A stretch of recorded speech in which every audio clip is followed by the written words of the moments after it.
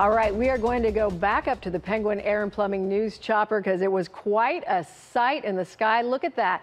Well, let's go right up to Jerry Ferguson so he can explain to us what we're seeing here. We know that this was actually a SpaceX launch from California. Jerry?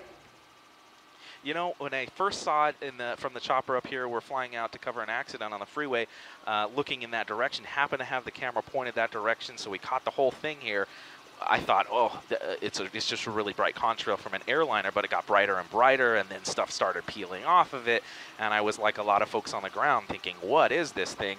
In the back of my head, I had seen stuff on social media about the SpaceX rocket launch, and indeed, that's what it seems to be. It's a SpaceX rocket launch. You can see the boosters kind of falling away from it, those the little ripples coming off of there. So a pretty amazing sight, and I think what we're seeing is it's backlit by the sun. The sun is down here in Phoenix, but over in California, it may not have quite gone down yet. And it's way up in the atmosphere. So you're seeing some backlit contrails from that rocket. Jerry, I've got to give you credit. You captured some spectacular pictures of this. I think a lot of people may have been a little panicked when they saw it. Again, this is perfectly harmless. A little more information on it. This is a Falcon 9. This is a SpaceX rocket.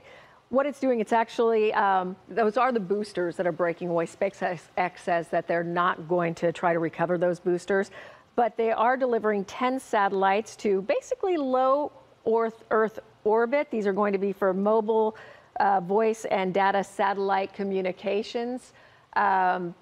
So that's all this is. This was a rocket launch out of Vandenberg Air Force Base in California.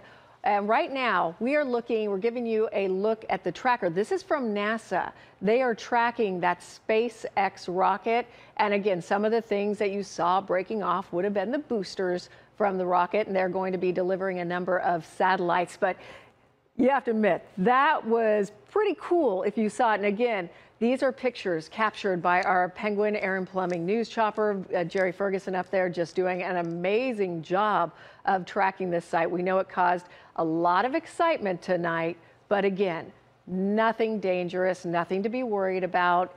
Interesting to see, but harmless. This is a SpaceX rocket fired from California.